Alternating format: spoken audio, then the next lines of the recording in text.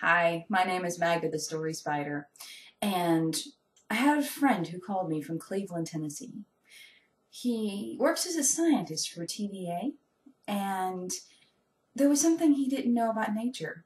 He called me, wanting to know why there could be a ring around a full moon, a halo of sorts. Well, I had to do some research. But it turns out that the Norse culture, much like many of our cultures, thought that the world was run by the gods. Seems reasonable. Somebody has to do the job. And the big guy upstairs, the All-Father, was Odin. Now, Odin was getting into the details of the matter. And he figured out someone needed to make the moon go from one side of the sky to the other all throughout the night. It's a very big job. I mean, not only does one have to move the moon from one side of the horizon to the other, but also it doesn't give as much light as the sun. The sun, it just gives light all the time, no matter what.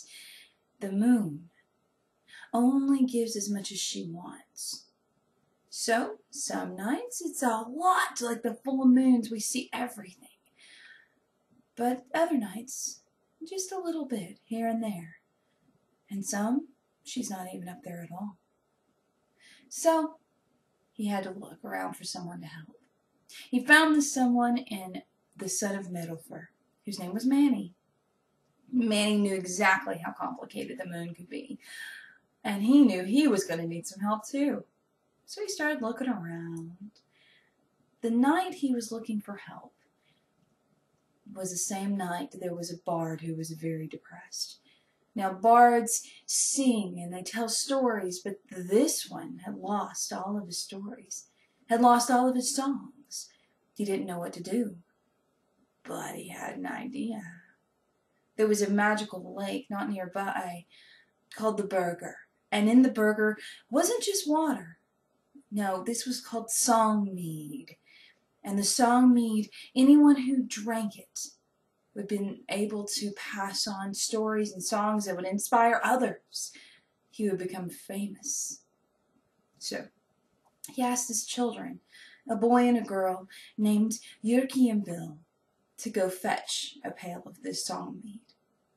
They went up the hill with their bucket and they filled it up to the top.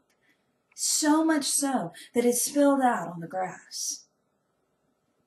Well, it was shining golden in the dark, and it caught Manny's attention.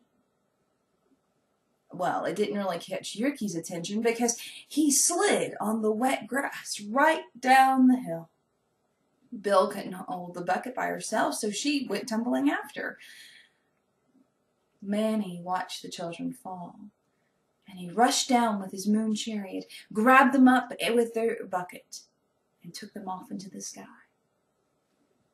So, if you look up into the sky and you see a full moon with a ring around it, a halo of sorts, some say that that means that the weather of the Norse is coming. The ice, the snow, the cold. Which is true. Scientists have proven this. The moon is reflecting ice crystals off of our atmosphere. But I also believe that it's the song mead's bucket turned up on its side, spilling out all of that inspiration, all of the songs and stories out onto us, spilling into us so we will remember them and pass them on to others.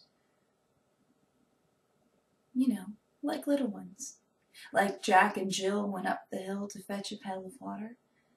Jack fell down and broke his crown, and Jill came tumbling after. Thank you. Cannot be a storyteller without people listening. Thank you.